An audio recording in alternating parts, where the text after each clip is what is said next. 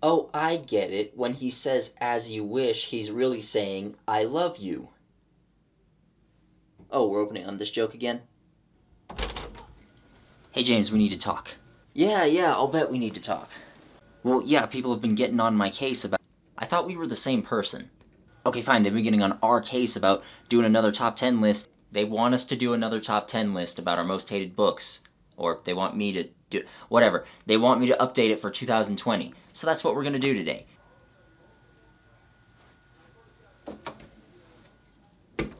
This is the introduction song. It's not very good, but it's not too long. So at this point, it's been several years since I did my top 10 most hated books video, and the list has shifted around a lot in that time. And just out of curiosity, I did a YouTube poll a while ago, and it seems that a couple of you wanted me to do an updated version. Just a couple of you. And so, here we are. Now keep in mind as I go through this list that there are some entries I took off of this because other books were worse and they just got bumped off, and there are some where, looking back on them, my tastes have changed a little bit, and I feel like I should give them more credit than before, so most of them are still bad, but I don't think they're bad enough to warrant being on the list. And others, I just didn't feel like putting on there this time. What are you gonna do? The rage fades away after a while, because remember, this isn't the 10 worst books I've ever read, this is the 10 most hated books, or my 10 most hated books. Like, if the rage and annoyance aren't there, then it's not really a hated book. Anyways, here we go, let's get started. I should also point out that spoilers are major and inevitable for every book I talk about here, because I can't really talk about the worst parts without doing that. First up at number 10, we have The Fifth Wave. Now, I already did a whole long review of this series, from back to front. And keep in mind, this is the entire series that I'm talking about here. It's not just one book because, well, they're all really bad and they all feed into each other. But the thing about the series is that if I could describe it in 2 words, it would be unfulfilled promise. I think that the first book starts off really strong, and I think it sets up what could be a phenomenal story. The issue is basically everything after that. The plot is essentially just aliens come to Earth, they destroy most of civilization, most of the humans are wiped out, and then enter a teenage girl named Cassie, and she is just trying to survive in this world, and then she gets separated from her brother and she goes to rescue him. And if that sounds like something that would be kind of focused, don't worry, it isn't. The story, it's not good in the first book, but it is at least somewhat focused because, you know, Cassie's going to get her brother, but it's also switching between several different characters, and it's switching between third and first person as well, so it's just kind of jumping all over the place, and it's about multiple different things.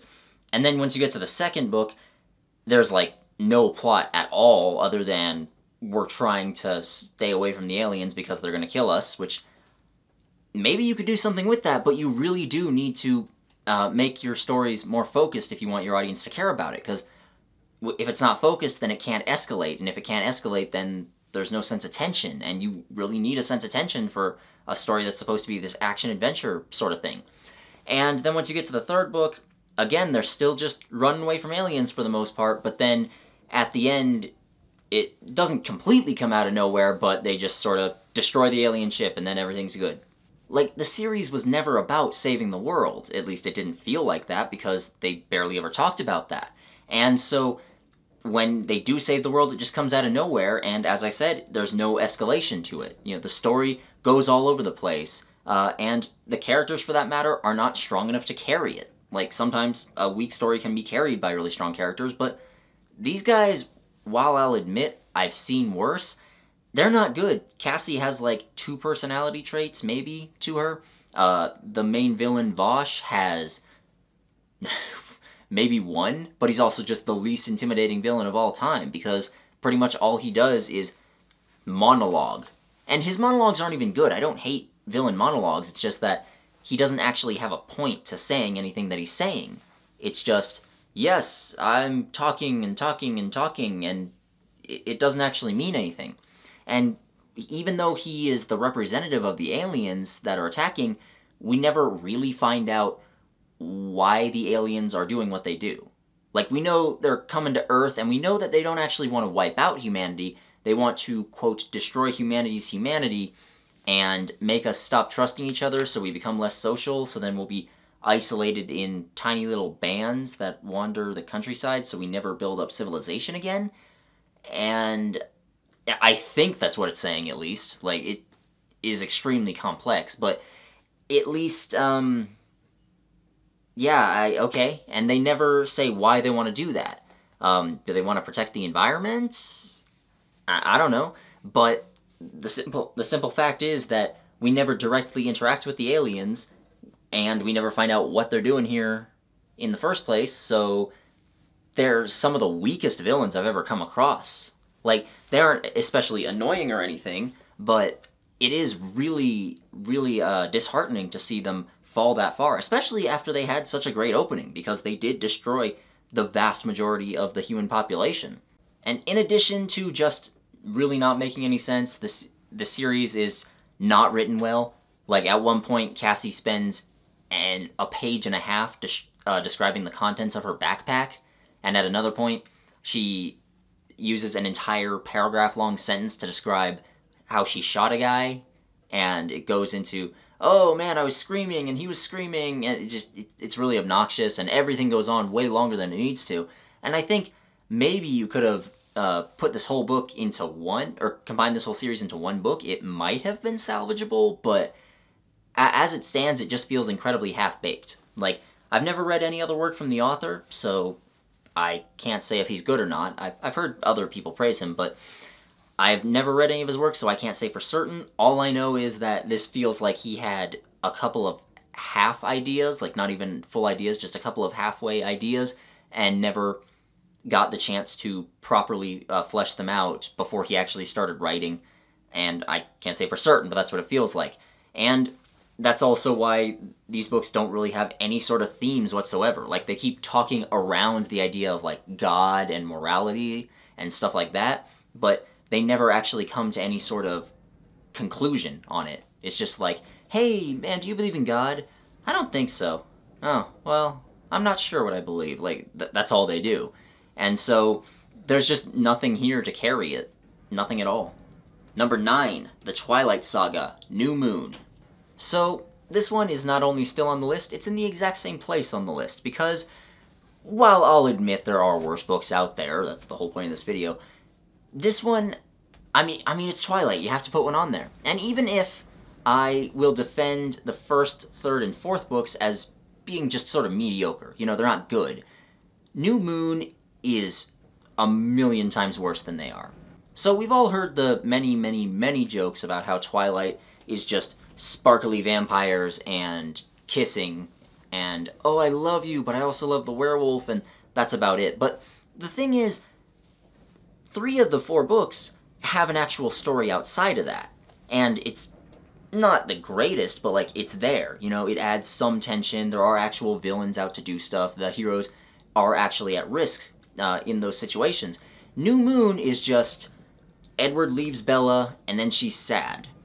And that's kind of the whole, that's everything. So, it's extremely boring. That's the big thing throughout most of the book. It's just boring. And even when they try to bring in some tension near the end, it just doesn't really make any sense, so it becomes equally boring. And Bella, while she's a blank slate for the most part, in this book, she is just pathetic. Because her boyfriend that she had been with for a couple of months leaves her, and so she's just gonna sit in her room and cry for like 6 months or something. And it's not only stupid and generally not how mental health works, but it's just boring to read. It's super, super obnoxious, and it just makes me hate Bella so much more. Because I do think that if this series had been like a trilogy, then Bella at least would have been more tolerable. Because, you know, like I said, she's a blank slate throughout most of the series, but in this one in particular, it's like someone just poking the side of my head over and over and over again, and not light pokes either, like enough to hurt a little bit after a while. Like, that's what reading New Moon feels like. But at the same time, I don't think you could have skipped it, because this is the book where you introduce werewolves, and those become important in the last 2, but there was really no way to organically introduce them in the first book, at least not without radically changing everything. So this book kinda needed to have the werewolves. Even if Jacob Black is the human personification of the phrase, "I'm such a nice guy, why doesn't she like me?" So at the end of the day, I think the Twilight Saga New Moon is the literary equivalent of an abortion. It had to happen, but it's sad that it had to happen. Number 8, the Divergent series, Allegiant. So, my most watched video of all time is still on the world building of Divergent and how awful it is. And most of the content from that video comes just from the third book. Because Divergent is all about, well, it was the first really big Hunger Games knockoff, because, there were tons of those. And Divergent is basically all about the world has been destroyed, and some survivors live in the remnants of Chicago, and they don't think anyone outside their city is still alive, but they might be, who knows. And also, in order to keep order, people are divided into 5 factions, and each of those factions is just based on a single personality trait. Like, they have one for smart people, brave people, honest people, etc. And the main character, Triss, just decides to join up with Dauntless, which is the brave faction. And then, some stuff happens. Bad guys try to take over, there's a war, and it's not a great series, I don't think, but I will defend the first 2 books. They're alright. However, once we get to the third one, all of that goodwill was completely pissed away, because they didn't just drop the ball, they dropped every ball they had as hard as they possibly could. So essentially, they venture outside Chicago, and they learn that, oh, there are still plenty of people out here. They learn that half of the United States population has been destroyed, which, don't get me wrong, that is a massive, massive thing, but it's not like full apocalypse the way we were thinking, so that already takes away from some of the tension and some of the world building. But in addition to that, so reading the first 2 books, you might be thinking, it doesn't really make sense for people to only have one personality trait, even if that personality trait is extremely dominant. It's just kind of weird. But I, at least, was willing to suspend my disbelief and just roll with it, because it seemed like maybe the series was trying to make a point about how, each of these traits is something we strive for, but if you have one without the others, then it's completely useless. And honestly, I'm probably giving the books too much credit, but, that's what I was thinking. But then it turns out that the government actually genetically modified people so that they only had one personality trait, and the main character, Triss, who is what's known as a divergent, by the way, which is someone who has more than one personality trait, and so they don't fit into the system, and so the system's, it's showing off how broken it is, really. But it turns out that divergents are literally just normal people. So yeah, the main character is special because she's normal. There's actually nothing special about her. She's just, the government blocked all these people into the city, and they were all, quote, genetically damaged, which are the people who only have one personality trait, and they just set them to breeding in hopes that they would produce genetically pure people, which is not how genetics work.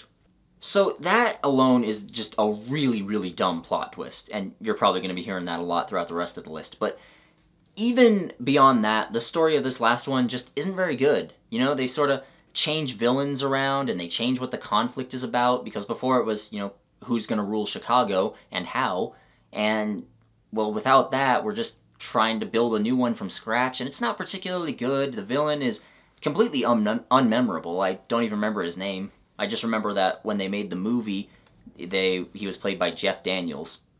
And even then, they're never going to make a final movie because they blew their load too quick and tried to split the third book into 2. And then it goes to this really weird climax where Triss has to sacrifice herself in order to save the day, and I guess it's super sad and stuff, even though she really didn't need to die.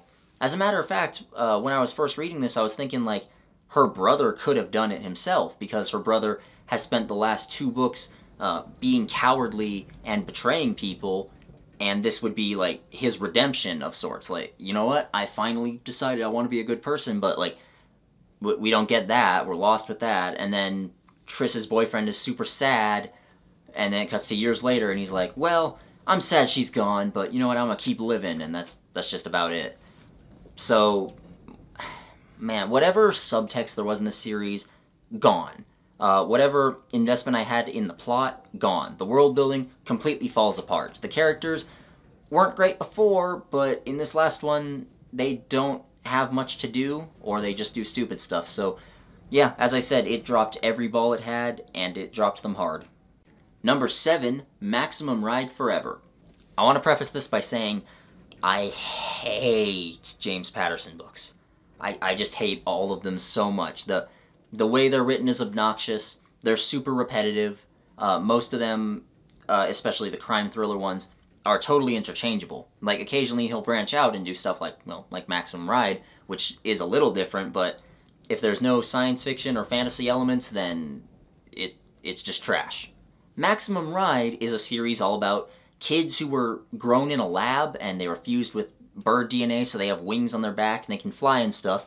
And several years before the series starts, they escaped from that lab and they're in hiding, and then the lab people come to try and take them back again, and that's what kicks off the bulk of the plot. Now, I will say that the first 3 books in this series are a really solid trilogy. In fact, they were supposed to end after the 3rd book. I have a whole long video about this whole subject if you're curious about it, but essentially, yeah, it's kind of dumb, but it does have heart to it. It feels like James Patterson was telling this because, yeah, he really felt this story needed to be told. And there are a few funny bits, some fun stuff. Like, it's an alright series, which I have a real soft spot for because of nostalgia. And then they just decided to keep going, and so books 4, 5, and 6 are all pretty episodic, and they all just kind of revolve around the characters trying to save the environment or something, even though all the old bad guys are dead. They just keep bringing up new ones and then never really developing them in any way, so they're just, haha, I'm bad guy. Why am I bad? Because bad guy. And sometimes the environmental message winds up shooting itself in the foot because the villains are saying, hey, we need to protect the environment, so I'm gonna kill all the humans to do it. And, like, I mean, trying to frame it that way does not make the environmentalist side look good. You know, if you're trying to frame it between things will stay as they are or you'll all die, most people are going to choose stay as they are rather than, oh, okay, let's drive a little bit less and switch to green energy. And then book 7 was supposed to be the last one, and it ends with, like, Paris getting destroyed, and it was kind of an unsatisfying ending, I guess, so then they started writing the book 8, which is Maximum Ride Nevermore, and that one, it also ends with the whole world getting destroyed this time. It's not really explained what happened, but then it's like, okay, kind of an unsatisfying ending, and then a year later, for the last time, for real, we promise, they released book 9, Maximum Ride Forever. And I know that they're making a 10th one, but that one's more of a spin-off than it is a sequel, so, you know, just work with me here. I know I had to build up a lot before I even got to this point, but that's really the main reason that I hate this one so much, is that I was getting... fatigued is not a strong enough word, but I can't think of a better one. I was getting fatigued by Maximum Ride, and I was only pushing forward at this point because I really wanted to get that scripted video out, The Rise and Fall of Maximum Ride. I didn't read this when I was a kid, when I was in the target audience, because I was just so done with it. So this book starts off with the world getting destroyed in an unspecified manner, which is super obnoxious. Thanks, James Patterson. We appreciate that. But it's also bad because all the suffering and hell that the characters went through for the past 8 books is suddenly... it's pointless. It turns out it was all for nothing. And the one thing I will say in this book's favor is that it did show the heroes fail to save the world, and then they have to deal with the consequences of that failure, which is a little interesting, and I wish they had expanded on that more, but after that it just kind of becomes a standard, hey, the bad guy is doing bad things, he's trying to kill some more of the mutants and people that are left, let's go fight him and kill him.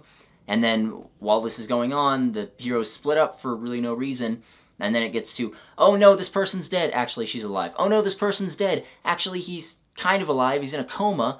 And then the third leg of the love triangle has to come in and sacrifice himself to resurrect him because he, like, electrocutes him with his own body electricity? Yeah, it doesn't make any sense. And then Max fights a villain who is really bland and then just kills him. You know, he never has a real reason for being evil. He's just evil.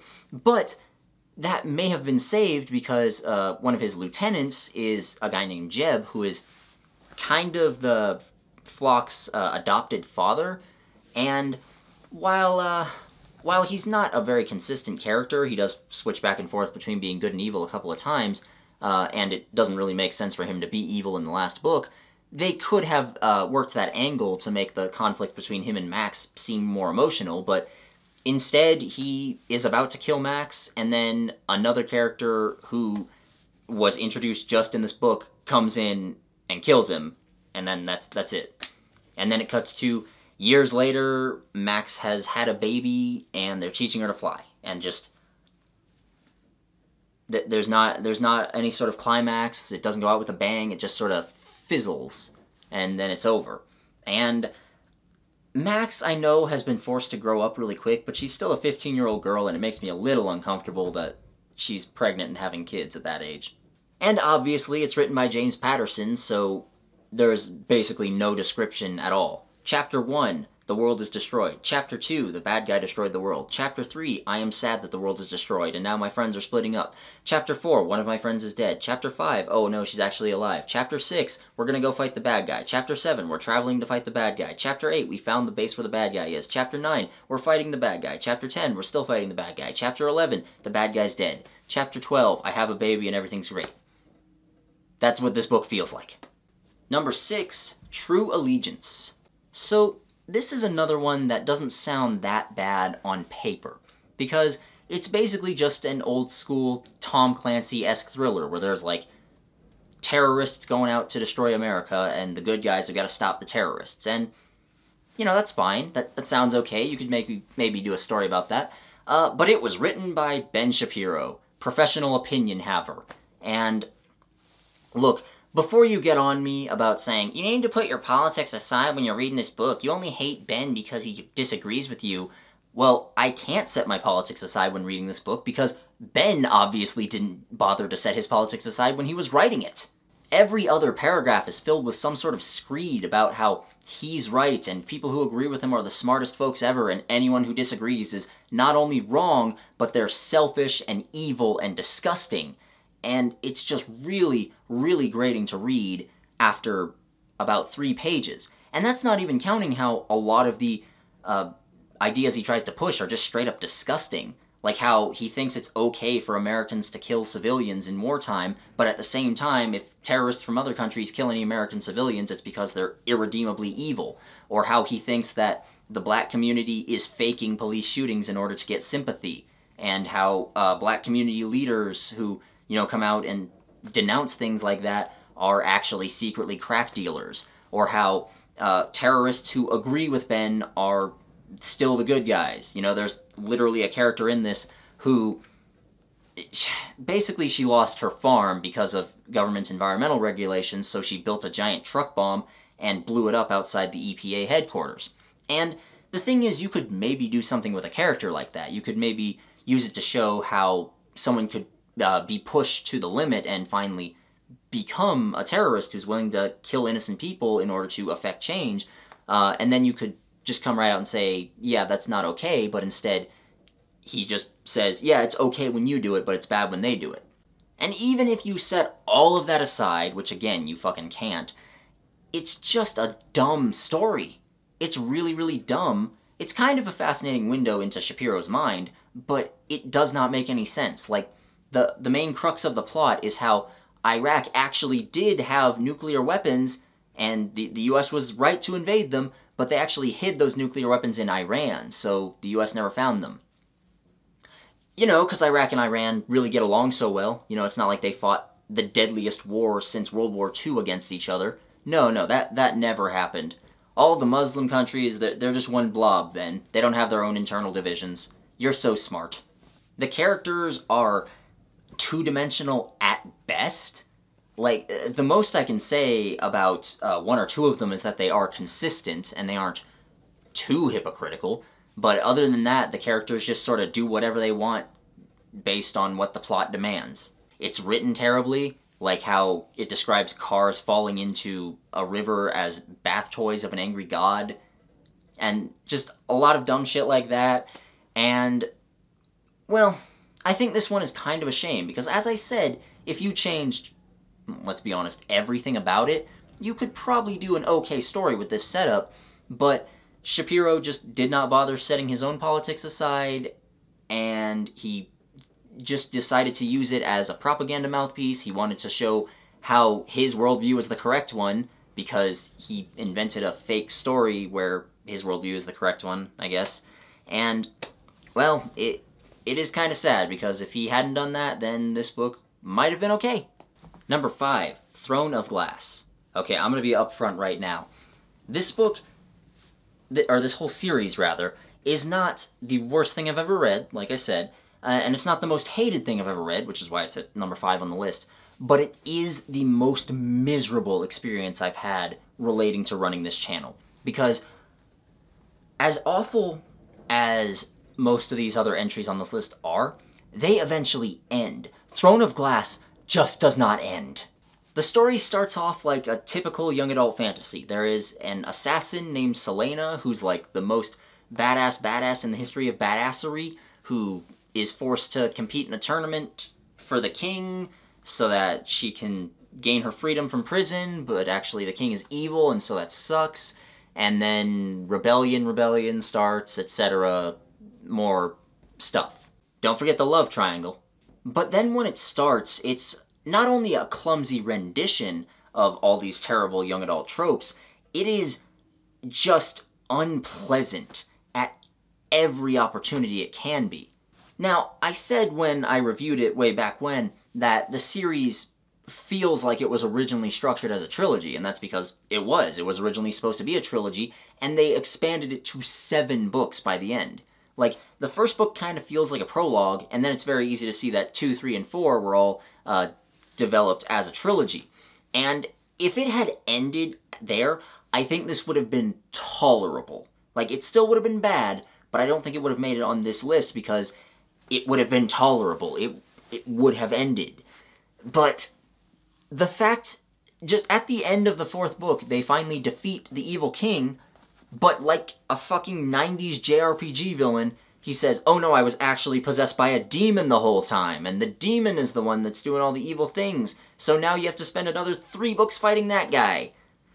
And I think the moment I saw that, I knew that there was no way this series was going to be redeemable. Like, unless you completely changed everything about it and did like a page 1 rewrite, there is no salvaging this. In addition, the main character changes her name partway through the series, and like, I know that she's a secret princess, so she was hiding her identity, and then so she finally starts going by the name Aylin, but it's still really obnoxious to have to do that halfway through. And she's also just never challenged in any way. She's not the most insufferable Mary Sue ever. We'll get to that in a minute, but she is up there. You know, like I said, she's just the most badass fighter of all time. She can, even without her magic, she can go in and fight 20 dudes at once and still come out on top. And then when she does get her magic, she can just shoot out fire and destroy entire armies because she's literally chosen by the gods. And then when it comes around that she has to sacrifice herself to save the big bad guy, one of her friends comes in and, oh, it turns out, actually, neither of us has to sacrifice anything. Yeah, like, you'll give up some of your power, but, you know, that's not a big deal. You're alive now. And so, just, she never has to give anything up, and most of the other main cast members don't have to sacrifice anything. Like, there's no major deaths in this entire series other than one in the 2nd book. And even then, we didn't spend enough time with that character to really care about them, so it doesn't mean that much. And then there's the fact that Aylin/Selena gets into, like, multiple love triangles, and it's all really annoying, and it treats it like the way a lot of young adult series treat romance, which is really obnoxious in that you can look at your partner and just know what they're thinking. Like, at one point, she and her partner have an entire, like, over a page-long conversation where it's like, his eyes seem to say this, and then it's like they have telepathy, except they don't have telepathy, and it's really stupid. And then it just straight up turns into porn in the middle of the 5th book. I am not exaggerating when I say that. It is straight up porn. They spend multiple pages describing characters having sex, and in pretty graphic detail. Like, Sarah J. Maas, I don't know if you just really wanted to write erotica, but if that's the case, just go write erotica. Don't try and cram it into this thing that's meant for teenagers. It's really obnoxious and a little gross, if I'm being honest. And as I said, this may have been tolerable if it hadn't gone on for so long. It's 7 books, none of which are short. I think the shortest of them is still over 400 pages, and the longest is pushing 700. It's never ending. It's just a deluge of more and more shit that you don't care about, because I think that Sarah J. Maas just thinks that making something long makes it epic. Because there are huge tracts of multiple books that are just taken up by tertiary characters traveling. Like the 5th book in particular, at least 40% of it is just a side character and another side character traveling to bring something important to Aelin. And you could cut out pretty much the entirety of that. Like, you just say, oh, she was traveling, and then she ran into this dude. Like, you could maybe do it all in 3 chapters, because it's not like anything interesting is even happening. They aren't fighting the bad guys or anything. They're just kind of hiding out, and then they join a circus, and oh my god, it's no, like I keep saying, it's so long. It just never ends. It keeps going forever, and you'll never escape it. That's why I hate Throne of Glass so much. Number 4, The Fifth Sorceress. Through some weird coincidence, this is the 2nd entry on the list that has the word 5th in the title, but I mean, that's just a coincidence, like I said. So this one was on the list last time. It's still on the list this time, because there's nothing good here. Okay, it's like the author Robert Newcomb actually admitted at one point that he'd never read epic fantasy before, and he just decided he wanted to write one. And so The Fifth Sorceress comes across as Lord of the Rings if it was written to be femdom porn. I'm not joking about that last bit, by the way. We'll get more to it in a minute, but like, okay, so this starts off as just kind of generic and cheesy, but you think maybe it'll be fun. It's basically many hundreds of years before the story begins, there was this thing called the Sorceress War, and I guess women having powers is bad because women are evil and just want to take over when they have power, whereas men just want to... Yeah, okay, we're not even touching on that because that's a whole other box of worms, but basically, yeah, there are 5 more sorceresses left, or actually 4 sorceresses left that they send across to another continent, and spoiler alert, there's a 5th sorceress who's still staying behind and causing trouble. Then we enter Tristan, the main character, who is actually a prince, not rather than a farm boy, so that's nice, I guess, and he's really stupid. You know, he describes multiple women as the most beautiful women he'd ever seen. He constantly gets himself and others into danger. He's extremely slow on the uptake and needs everything explained to him in many page-long monologues. And, okay, maybe that could work if he was, or at least be less annoying if he was like 16 or 17, the way a lot of these protagonists are. He's 30. There is no excuse for it. Like, this dude is the most obnoxious man-child that I've ever had to read about. And I've had to read about several. Remember, Ben Shapiro's on this list. And the thing is that most of the story would not have happened if other characters hadn't been idiots either. Because the thing is, the wizards, when they're coronating Tristan, they have to basically take off this necklace and dip it in water in order to give it power, and then they give it to Tristan, and then suddenly he'll be the powerful king. But there's a brief moment while they're doing that where none of the wizards have power, and so they're all in grave danger. And a character specifically brings up, hey, something bad might happen. I think what we should do is we should do the ceremony down in the basement where no one's there, and then just do a public ceremony, which is all for show for the public. And then they say, no, we have to because tradition, I guess. And then, lo and behold, the bad guys come in and attack them and kill most everybody except Tristan and his friend Wig, and then they kidnap Tristan's sister and bring her off. So then Tristan and Wig just travel to the other continent. It's super easy, but it takes them a long time. And then by the time they get there, Tristan's sister has been brainwashed, and now she's going to be part of the 5 sorceress circle. And then Tristan is captured, and he gets raped by one of the sorceresses. which is actually the second time in the book he gets raped, but I guess the first one doesn't count because he didn't climax.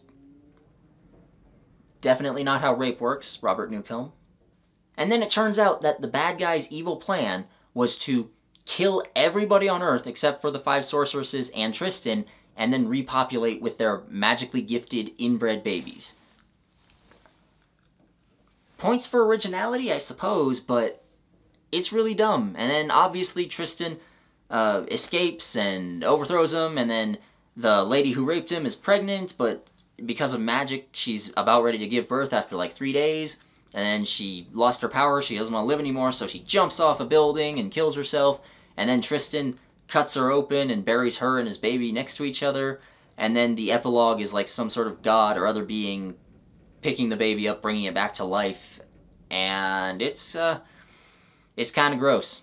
So as I said, there is multiple scenes of women on men rape in this, and there's a lot of parts where women are shown to be like sexual deviants with unsatiable appetites, and they like hurt men, they whip them and stuff, and it genuinely feels like the whole thing was typed with one hand. Like, Newcomb, I get it, you're into some stuff. I'm seriously not judging you for that. I am judging you for putting it in this book, though, and just broadcasting your baggage so loudly for the entire world to see. Because The Fifth Sorceress is a miserable experience. Like, it starts off as maybe just a traditional, cheesy epic fantasy story, and then it just, through a series of extremely dumb decisions, each of which is worse than the last, it becomes borderline unreadable. Like, the only reason that this and others like it are more fun than Throne of Glass is because I can at least laugh at this one, whereas I couldn't at that. And this one, yeah, it's just nothing but monologues where people explain exposition, but also never really explain how magic works. Like, I still don't know much about this world or about magic. At one point, the author clearly changed what he wanted to call coins and started spelling it differently. And I guess the editor just didn't pick up on that because this book was clearly not properly edited. And it failed for a reason. You know, it's only really known among fantasy fans because it's so terrible. And that reputation is well deserved. Number 3, Elixir. I can summarize a lot of what's wrong with this book in a single sentence. It was written by Hilary Duff. Yep, Lizzie McGuire herself. That's the only reason I even found out about these, and why I decided, oh, those sound terrible, let's read them, and yeah, they were terrible. At its core, it's basically just a Twilight knockoff, where it's, you know, normal girl runs into supernatural boy, they fall in love, and then there's some other sort of supernatural conflict. Which, that's not inherently bad, but this fails to even follow the formula properly. So, essentially, the plot is, this girl named Clea Raymond, or Clea Raymond, is famous because she's the daughter of a senator. Okay. And she's also, like, super beautiful, but also super plain, and yada yada yada. And her father went missing before the story began because he was looking for the Elixir of Life, or the Elixir of Youth. I forget which one it is. I think the book actually switches back and forth between them, so that's, again, not properly edited. But he went missing, and then she looks at some of her pictures, and she notices that there's this one guy just sort of in the background of all of them from the time she was a baby, and it's kind of unsettling. And then she runs into that guy in real life, and it turns out that he's 500 years old. He drank the Elixir of Life that long ago, and Clea was his girlfriend back then, and every 100 years she gets reincarnated and then dies before she really gets a chance to be with him. But not only that, the third leg of their love triangle, which in this life is her friend Ben, is also connected to them and is reborn every 100 years, and he actually, his whole thing is to get cuckolded by the other guy and then do something which accidentally leads to his girl's death, and I guess that's tragic and cyclical or something. So they go off looking for Clea's father, and they kind of give up on that, actually. Yeah, the ending of the first book is them looking for information, and then they find some information, and then Sage gets kidnapped. Sage is the immortal bad boy. And then the second book is just about them rescuing Sage. And then the third book, at the very beginning, she's visiting her dad's grave, and Clea's like, I miss you, Dad. And like, weren't you looking for him? last you saw, he was still alive. And that's what I mean. This story isn't really about anything. It doesn't follow the Twilight formula properly, because even books that are bad that follow that formula are at least about something. And this one isn't. It's about, okay, trying to save my dad, and then it's about, oh, my boyfriend is immortal, and I don't know how I'm going to deal with that. And then it's about, oh, I need to stop the curse on me. And then it's about, oh, this family of psychics who just gain psychic powers by thinking about it really hard are now trying to kill my boyfriend so they can get more elixir of life. And then it's, oh, my boyfriend's dead, but it's okay, his soul went into another guy's body. And then in the third book, it turns, Klee's best friend gets angry at them because she thinks that they faked her boyfriend's death because Klee and her boyfriend were cheating on her. And it doesn't make sense in context either. And then at the end of the third book, they're finally going to fix everything.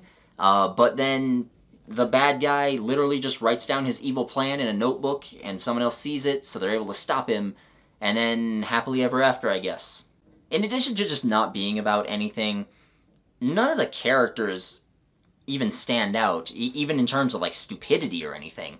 They're just complete blank slates. There's no personality anywhere here. None at all. And, well, I think that speaks for itself, really. And then the story, as I said, goes all over the place, and it's just utterly awfully written. You know, there's lines like, oh god, I don't even want to say it out loud, but the worst line in the series is obviously when Klee is talking to her friend about whether or not she likes this dude, and Klee says, no, he's like my brother. And then her friend says, hey, I read Flowers in the Attic, it was kinda hot. Anyone who's read Flowers in the Attic knows that, just, nope.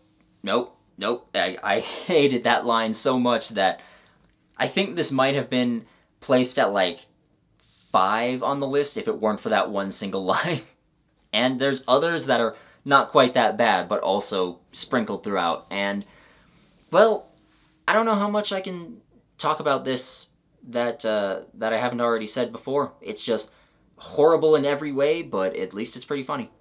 Number 2, the House of Night series. Okay, so this one, again, I have a long review of it, and even in that hour 49 minutes, I could not bring up everything that I hated about this series because there just was not enough time. Like, I could sit here for probably 4 or 5 hours, no exaggeration, and describe all the bad things in that book series because it is the worst thing ever.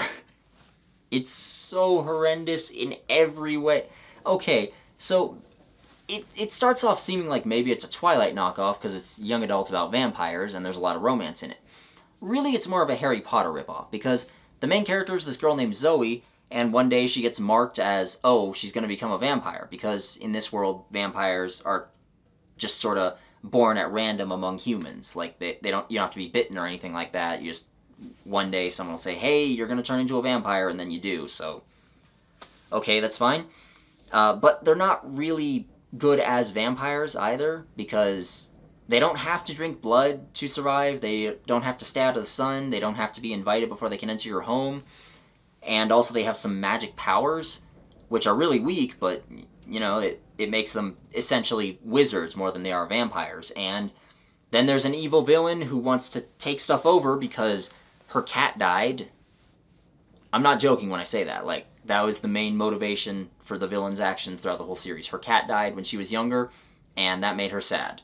And I'm constantly amazed that despite this book going to crazy places all over the time, throughout the series, it always manages to revert to the status quo very quickly. Like, in fact, every book ends with them setting the villains back further. Like, every single one, no joke. Like, the villains never gain a leg up on the heroes at all. So, any tension that might have been there is just completely gone. And for that matter, they also defeat the villains the exact same way every time. They just form a magic circle together, and then they can just do whatever they want, it seems. There's really no explanation for anything in this series. But over the course of it, they meet a fallen angel type dude who is also the father of a bunch of demons because he raped a bunch of Cherokee women. and then later they try to redeem him, and he becomes a good guy, which, okay, look, maybe you can do that with murder because, well, you might be put into a position where you have to kill someone someday, and there are times where we hear about someone killing somebody else, and we're like, you shouldn't do that, but I kind of get it. You know, there's some circumstances where we understand you might have to kill somebody. You're never going to have to rape anyone. And so that character bit not only fell completely flat for me, but it was just kind of gross. And then there's another time where they, like, go to Italy, and Zoe is apparently going to become the vampire queen one day, because I don't know, but we'll get back to that in a little bit. And then her soul is taken to another world, but then it comes back, and then status quo is returned. They go back to the house at night, they continue living their school life. And then, at one point, Zoe's boyfriend is killed, and the main villain brings his soul back into the body of Zoe's dead mother. And that's kind of crazy and stupid and fun, but it just winds up reverting back to, okay, they're in school learning magic now.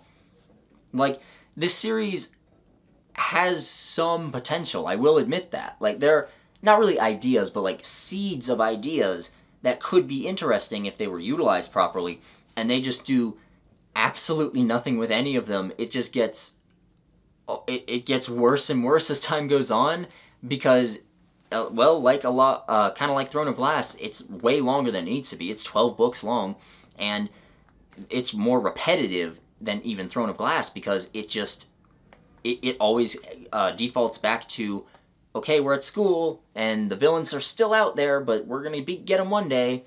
And out of the entire pretty big character cast, there was one that I sort of liked. That was Aphrodite, who starts off as just sort of like a classic generic mean girl archetype, but then you realize, okay, her parents are kind of manipulating her into it, and so you feel a little bit for her, and then she becomes a better person later, but she's still kind of a bitch, and she's like, hey, this is who I am, take it or leave it. Okay, it's not a great character, but I can work with it. But I have never, in my life, hated a more obnoxious Mary Sue than Zoe Redbird. Because everything about her, well, everything is about her. Yeah, actually, the story isn't about anything else. It's about how awesome she is. Like, as soon as she becomes a vampire, she gets visited from Nyx, the goddess of vampires, and she tells her, hey, you're super special, and you're gonna accomplish great things. Okay, and then she goes to school, and she learns her magic is super powerful, and she has skill in all 5 elements, which no one else has ever had, because, you know, she didn't have to work for it, but she's just that special. And then she runs into the Vampire Queen, and the Vampire Queen is like, I'm gonna make you the queen when I die, because she's just that special.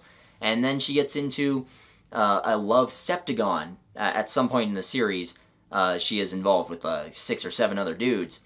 And, okay, that's bad enough, because it's, oh, all these dudes are into me, but it's really creepy in a couple of ways, because one of the dudes is, you know, that rapist fallen angel, like I said before, and one of them is one of her teachers who's in his 20s, and he actually does take her virginity.